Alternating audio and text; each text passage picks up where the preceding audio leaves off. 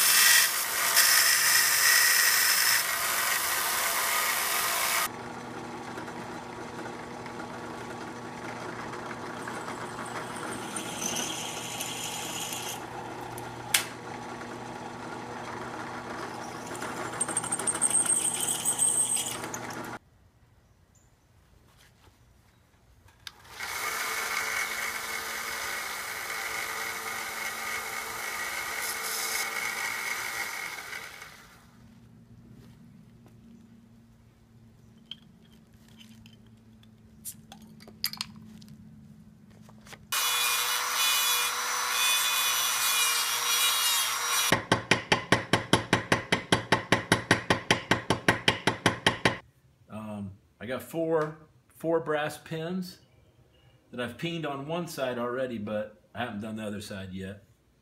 And you can kind of see how it's going to operate. I hope when I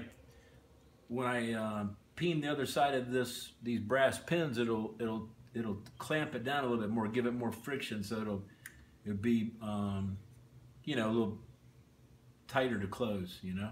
Anyway, I don't know if you can see it. It's kind of how it's going to be. That's just a piece of metal I had to put in there, the same thickness as the blade, to keep it from mushing in at the end. But anyway, that's the way it's going to operate. And I went ahead and sharpened that blade. Anyway, so now I can I'll be able to open a beer and eat a steak. I didn't come up with this idea, of course, myself. I had to copy it. But one of the guys I'm subscribed to, and you should be too, Bill Goudy. He lives in Illinois somewhere, I guess. Anyway, a guy, one of his subs, I don't know the exact name of his sub that made the knife for him, but it's Crawdaddy Forge is you know, that pops up on his. I bet if you just search Crawdaddy Forge, you would see it. Anyway, when I made a comment when Bill got that knife and he used it to open a beer, you know, and he always drinks Bush too, and so I said, hey, that's the ultimate bushcraft knife, you know, but I meant this kind of bush, you know, bushcraft knife. So I'm going to call that my my bushcraft, but you know, this kind of bush. My bushcraft knife. Oh, don't worry, I'll show it to you when I'm finished. It'll be cool.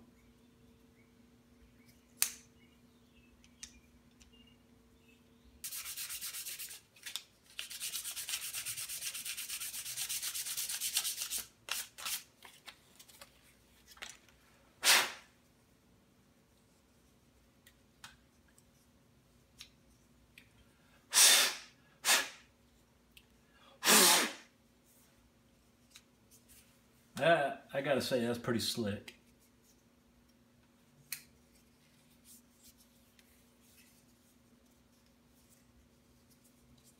I like it.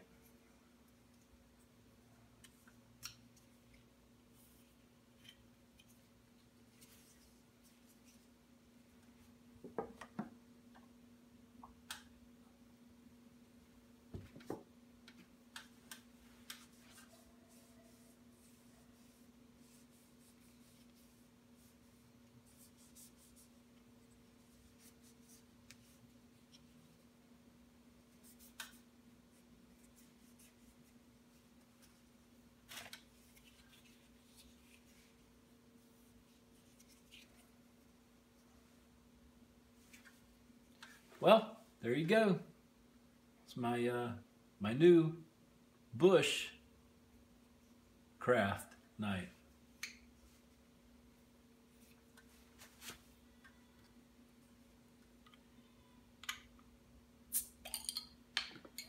It works pretty good.